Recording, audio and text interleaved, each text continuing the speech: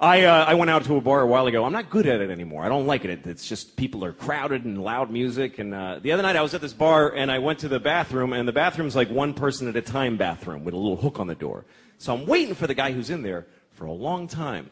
Then the guy that works there walks by and goes, "You still waiting?" I'm like, "Yeah." So he bangs on the door and he goes, "Come on, shit and get out." And then he walks away.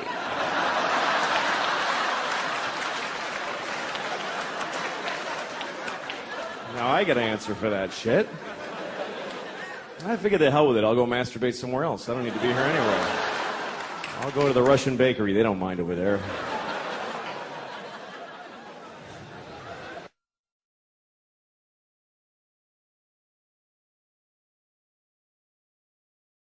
If you kill your father, it's called patricide. But what is it called when you rape your father? Still, stay with me. I got something. I'm going somewhere here. Look, I also need to know, what is the penalty? Like, what's the charge for raping your dad? Has that ever come up in court? Is there like a mandatory sentence? Look, hear me out. I have a reason for all this. The reason is I think I have to rape my dad. And it's not, I don't want to rape my dad. I don't want to. I have a reason. You have to, look, rape is not cool. But if you're going to do it, you got to have a good reason. You know, like somebody you want to fuck them, they won't let you. That's the reason. But the reason I want to rape my dad, oh, stop. The reason I want to rape my dad, or have to, is because he won't stop fucking calling me. And I don't like him. And I say, "Don't call." And he goes, "All right." And then he calls, "Hi." I'm like, "I fucking told you not to call." So I think I need to rape him for him to finally go, "Fuck, I don't want to call that dude again." That's the only thing that's going to work. I swear to God. And I need to know what the penalty is, because I think I need to do it in front of a lot of people for it to really take. Like at Madison Square Garden during a fucking Ice Capades or a WNBA game or something. I don't know.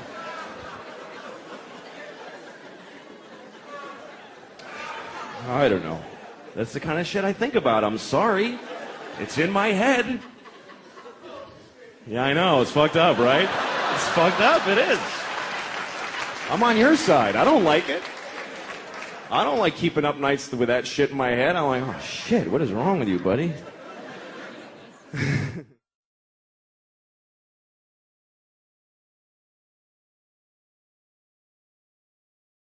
The other day we got in a huge one because here's what happened.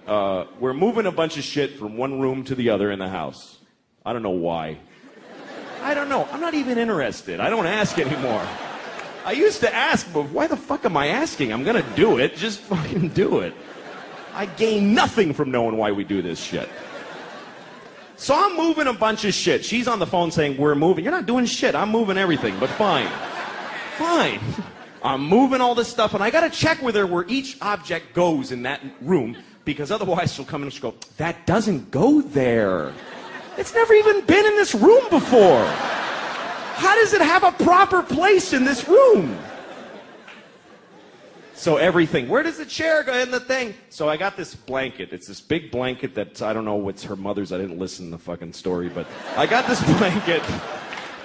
And I got it. No one's ever used it as a blanket. It's just a mess. And so I go, "Hey, where does the orange blanket go?" And she goes, "That blanket's not orange." Could you have a more useless response to any question? Where does the orange blanket go? "It's not orange." If you know it's not orange, then you know what blanket I'm talking about, don't you? I'm only using the color to identify the cocksucking blanket so I can motherfucking put it where you want it to be. I don't have an ego about the color orange. I don't give a shit what color it is.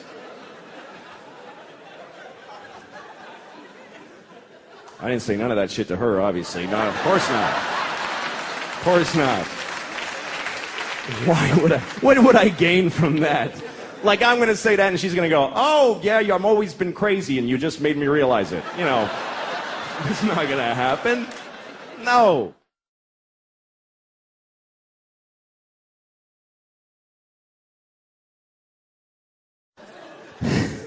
Never. I never get laid. A couple of weeks ago, finally, that we had sex because it was my birthday, and she's like, "Go ahead." So, hey, fine. I do not need her to be into it. I just want to get fucking annually laid. That's all. I don't give a shit. And it's always, that's the fight. I don't feel like it. You don't have to fucking feel like it. I don't give a shit. And then we get into it, and now she feels like it. Now she's invested in it. Now I'm working for her again. Somehow it's no longer this fuck for me, it's like about her. And that's great. Look, I love her, so I always try, like the last time I was trying not to come really hard because I like her. Fuck it, I want to give her a shot at it, you know? So I'm trying. Trying not to come. Very hard. Very hard. When you're ready to come and you want to not come because of your woman, that is really hard. I don't know if women really appreciate what goes into that shit. The kind of stuff you gotta think about. The thoughts you have to have. Because the force you're fighting is the universe. It's life on Earth trying to march forward, and you're trying to stop that shit for her. Your body doesn't give a shit. You tell your body, hey, hold up, don't come. Your body's like, fuck you, what are you talking about? This is bigger than all of us here. And the only way to push that off is to have terrible images in your, like, weird, sick, fucked up things in your head. You need them. It's the only way. She's having a great time. She's just off thinking about flowers and puppies. I don't know. And the guy's thinking about, like, dog shit smeared on a dead guy or something like that in order to maintain her happiness. She's like passion and ecstasy, and he's like Liza Minnelli and Richard Nixon having a diarrhea fight. Something, I don't know.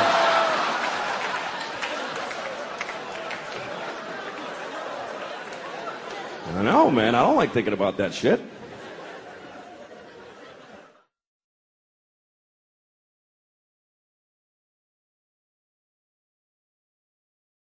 The way a little girl gets you is she cries. It breaks your heart when she cries most of the time. There are times, okay, this is what happened the other night. I'm bathing her, and I'm washing her hair, which I don't do till it's like stiff, because it's fucking really hard to wash her hair. Because, okay, here's what happens. Her hair's full of shampoo. Same thing every time. I go, okay, I gotta rinse your hair. And I can't just pour water on her head, because it gets in her eyes and it makes her cry. I don't want her to cry. But she's in denial. She's crazy. She just wants to play with her fish. She doesn't want to. I'm like, I need you to lean back and close your eyes. No, I don't want to. Well, you need to.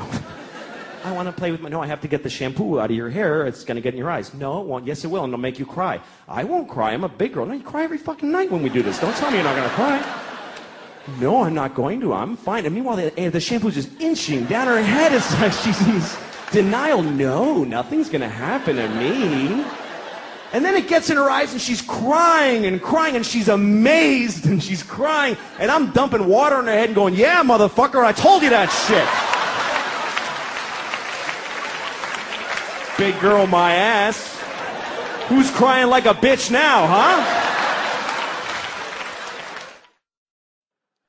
But anyway, now I live in a nice building, and I'm not used to it, because it's nice. There's like a pretty courtyard with flowers and a fountain with little marble boys pissing. I don't know. What is it with fountains? Like, all fountain sculptors are pedophiles, basically. You can't get a fountain made without...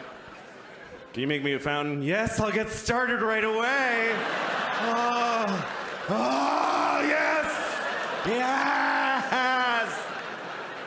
It's finished!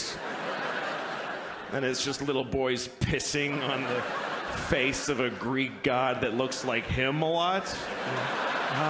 It's piss on me forever!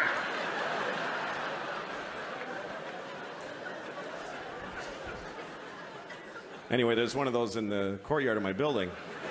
And my first week in the building about a year ago, I went down to the courtyard for the first time. And I didn't look too good, you know. It was a Sunday morning. That's my least presentable hour. There's a lot of, you know, just stains, just like, you know, food and me and whatever. And so I'm sitting there. So, shut up. Oh. Anyway, so there I was. I'm sitting on the stone bench of this courtyard and feeling a little out of place. You know, there's these fancy doormen and stuff. And then there's this guy looking at me. I notice he's looking at me from across the courtyard. And he's all spiffy looking. He's got brown shoes, and he's looking at me like, I could tell he was thinking I don't live in the building. He thinks I just wandered in off the street. and sat in the courtyard. I could tell he's thinking of coming over and dealing with me on his own. And I'm sitting there thinking like, oh, please do that. Yes, please, come on. And I'm trying to look even more gross. And I'm like pulling up my shirt. And then I see him go, oh, no, that's not going to do at all. And he comes over to me. And I'm like, I'm so excited to have this thing. The confrontation where I'm not wrong at all.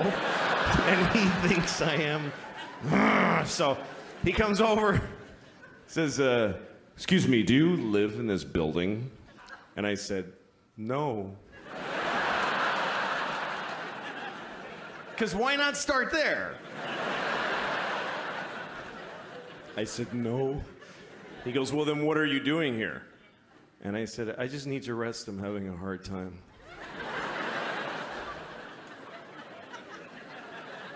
He says, this is private property. And I said, well, I don't really believe in that. You know, just the worst things I could say from his point of view is basically all the things I was saying. And he goes, well, if you don't leave, I'm going to talk to the doorman. I was like, can I just stay like 5 more hours? So he's, no, and he goes over to the doorman. And I see him talking about me to the doorman like this. And then I see the doorman going, oh, no, that guy lives here. That's okay.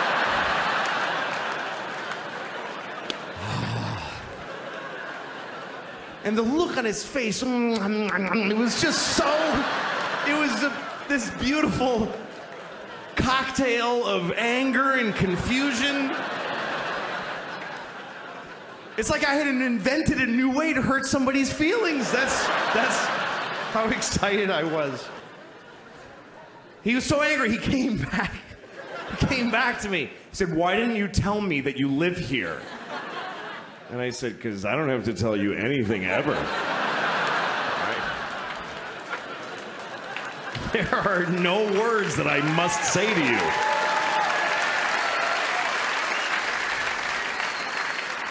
Also, I didn't want to ruin your thing. That's your favorite thing you were doing. You love that!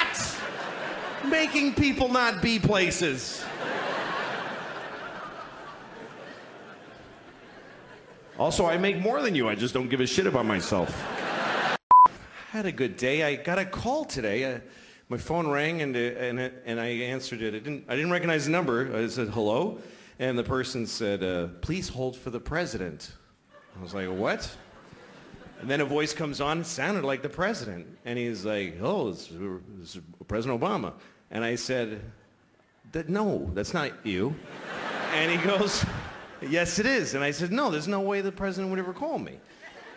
So he goes, all right, we'll just hang up and call the White House and ask for me and you'll get through and maybe they'll convince you. So I said, okay, and I hung up. And I Googled the White House and I got like the main number and I called and said, hi, this guy was calling me. He said he was the president. My name's Louis. And she put me through. So all of a sudden, I'm talking to the president. And I said, well, what can I do for you? And he goes, I don't know, what's up? And he said, where are you? I said, I'm in Phoenix. And he said, I heard they're all fags there. I know.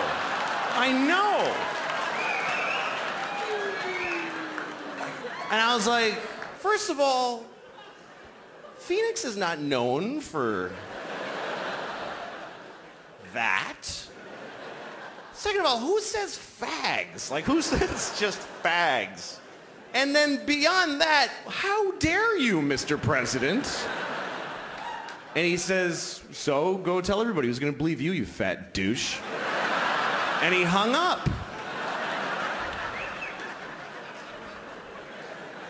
I was really surprised.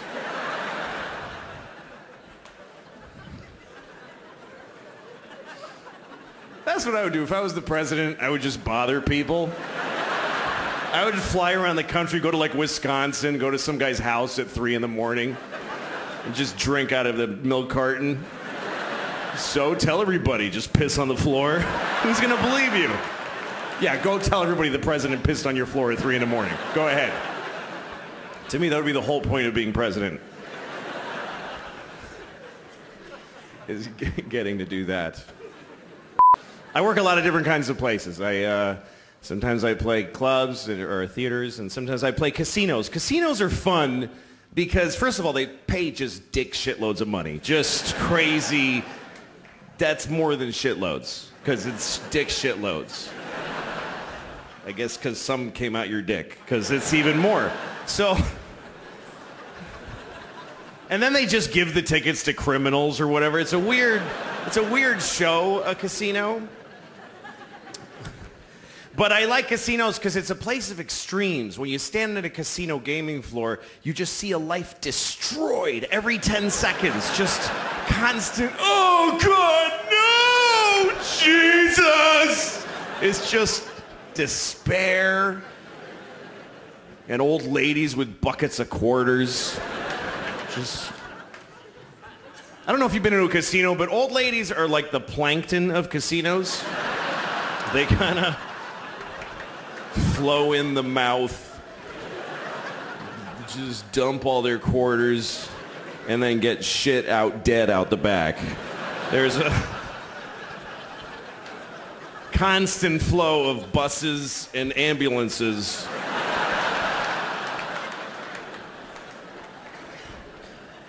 In every casino. And the dog's not a dog. That's not a dog.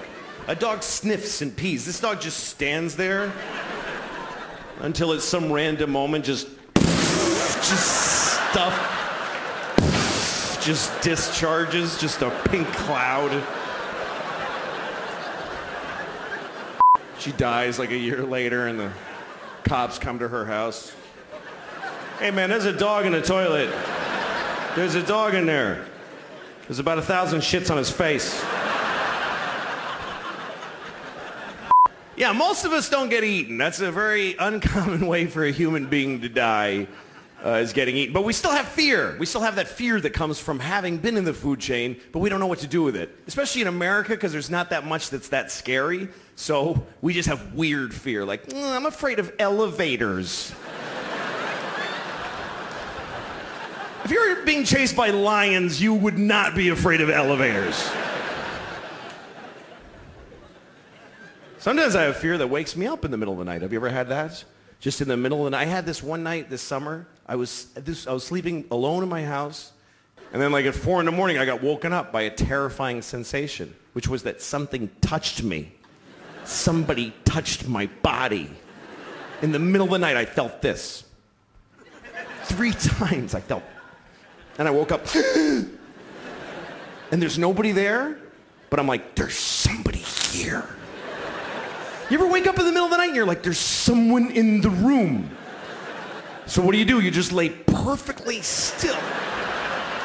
Because these are the rules that you decide on.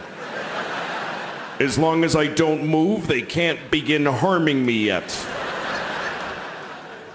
Why would that be the case? Instead of the opposite of that. Like someone's in your room with a knife over your bed. I wish he would move so I could stab him.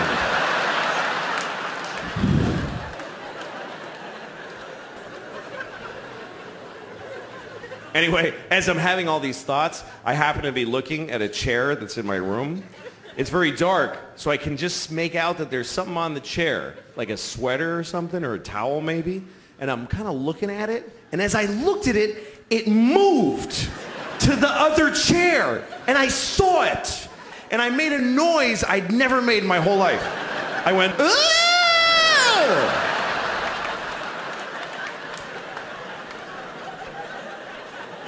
And I was immediately so disappointed that that's the noise I make when the shit goes down.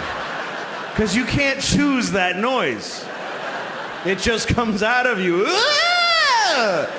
And then I started hitting the lamp on the table next to me. I'm just hitting it.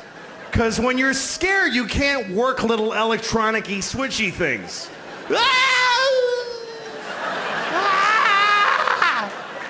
Help!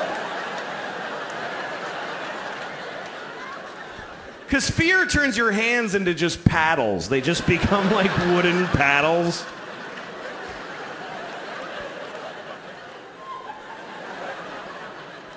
Anyway, somehow the light actually went on, and there on the chair was a cat.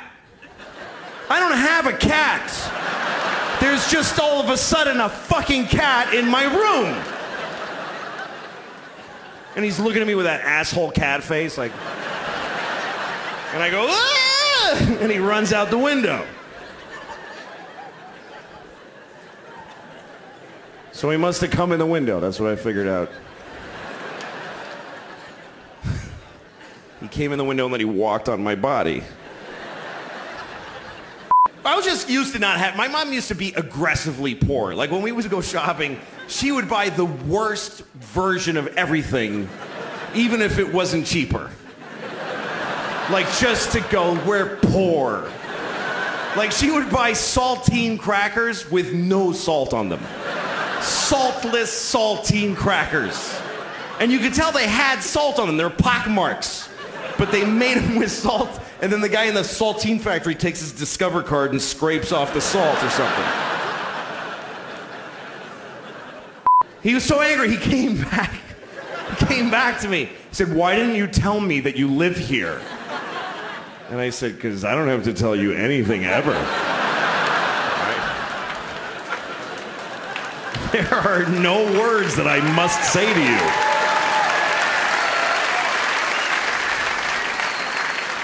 Also, I didn't want to ruin your thing. That's your favorite thing you were doing. You love that! Making people not be places. Also, I make more than you. I just don't give a shit about myself.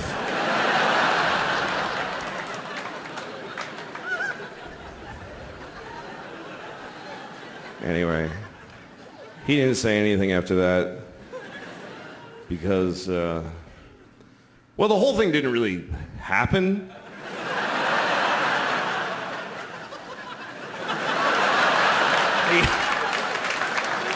I mean, well, it's not true, but it's as true as anything that does happen. I mean,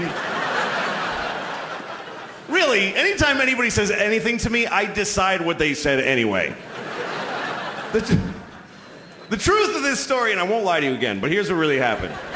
I was sitting in the courtyard looking like shit, that's true, and the guy was looking at me, but then the rest of it I just made up in my head, just an angry, hateful, rich dick. You probably want to kick me out. And then here's what I would say, and then you would do this, and then I would say these three really cool things right in a row. And of course he set me up for all of them because I'm him too. It's kind of hard to lose an argument when you're both people and it's taking place in your brain. And then in reality, he really did come up to me. And he said, are you new to the building? And I said, yeah, I just moved here. And he said, oh, welcome. He was so nice. He was incredibly nice. And he's been, for the last year, he's my favorite person in the world. He's George, my neighbor George. He's probably watching. I love George. He's the greatest.